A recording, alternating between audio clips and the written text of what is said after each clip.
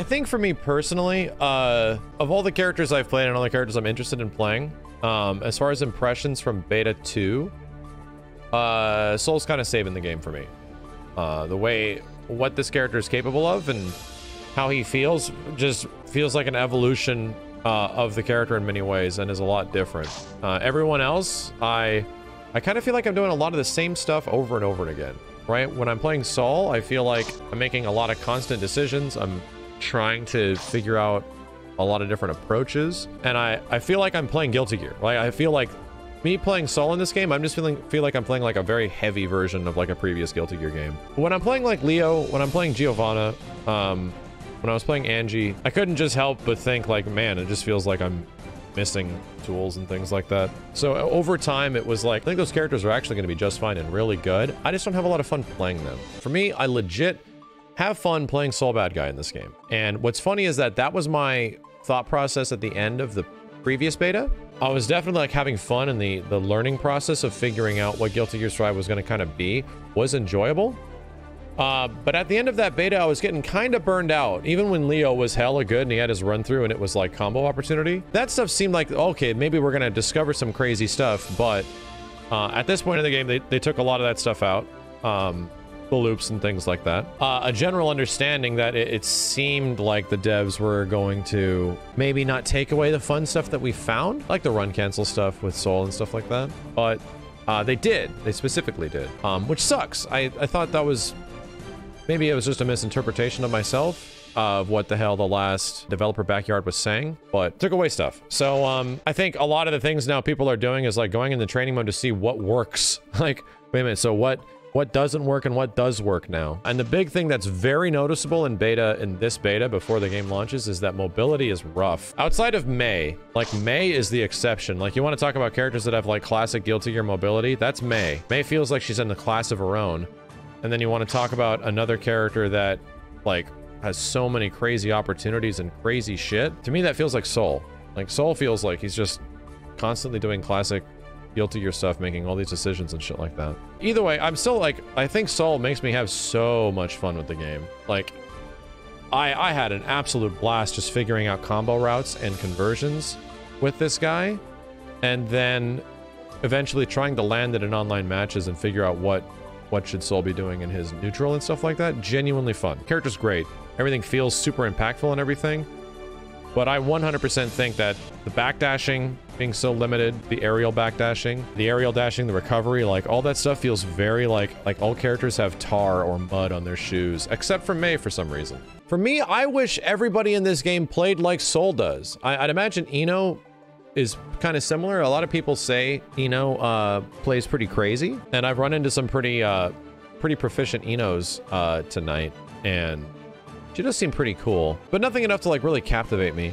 Like, nothing that really makes me want to jump in and play the character. I have a lot of hopes for the game. I do think that it's still going to be a lot of fun, and I'm going to jump back and play, Leo every once in a while. I'm going to jump back and play Giovanna every once in a while. But if there's like the thing that makes me love fighting games is characters that, and I don't mean to meme this, characters that give me something to strive for, where I'm practicing something or you discover something and you want to go do that against people.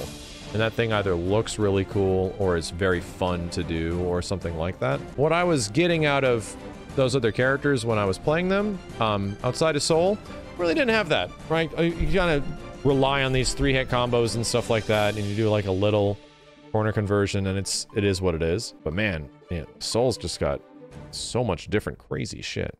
So much different crazy shit. Like I said, I'm still hopeful. It's just an eventuality that Guilty Gear Strive is going to get a lot of these things added back to the characters, right? Eventually the game is going to get faster. Mobility is going to open up. They're going to do that eventually. It might take a version or two of the game later.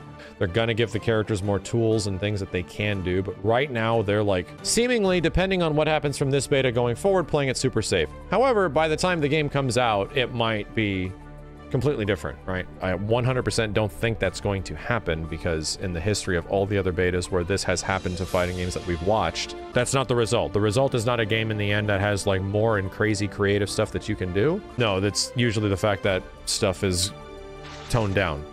And I'm really worried it's going to be it's going to be a huge bummer for me as far as wanting to like learn and play this game if they take away a lot of this stuff that Soul can do. If they end up taking away all these really cool things that Soul is capable of, I understand he's a good character, but if they remove a lot of these options and he just loses this stuff, it's going to be really sad to see a butchered version of the Soul bad guy that's in this game because he's just so sick. He's so cool. Is he heavy and slow? Oh, hell yeah. But what he's capable of is just so much fun. So I really hope that doesn't go away. And if it does go away, it's going to be severely detrimental on my, like, desire to want to like practice and get good, you know, at these games. It's just, I can't help it. I would just hope that future characters are really creative and engaging. It might be a situation like Mortal Kombat 11 where I just come back to it all the time and I'm just looking for a character that, like, you know, scratches my itch and would be really fun, like a character that I think looks cool and also plays really well, or plays in a way that I really enjoy. And Mortal Kombat 11 just never gave me that character, so I just never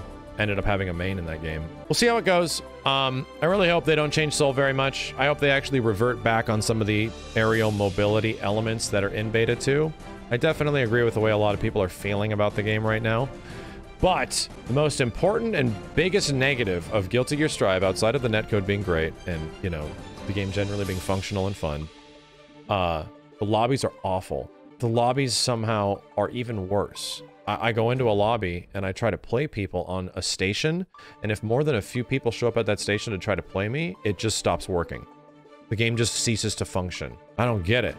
Like, that didn't happen before. Like, the lobbies are so bad now. And that's a unique situation for me because I got a lot of people in a lobby trying to fight me, but so many connection problems. It's ridiculous. Can't believe it that the lobby almost had just as many problems as I had when it was 2 months ago. Holy crap, dude. Like, the lobbies are probably, I mean, outside of the nerfs to characters and, you know, you lost this and you lost that for this character, no more run through, yada, yada, yada. No, dude, the biggest detriment to this game is the friggin' lobbies. It's crazy to see a game have such great online, but have such terrible online lobbies and, like, matchmaking. Although I really like the ranked system. I think the ranked system is damn cool. I think all the heaven system and everything like that and climbing the heaven ladders is great. I love that idea. It's just this implementation with this lobby system sucks.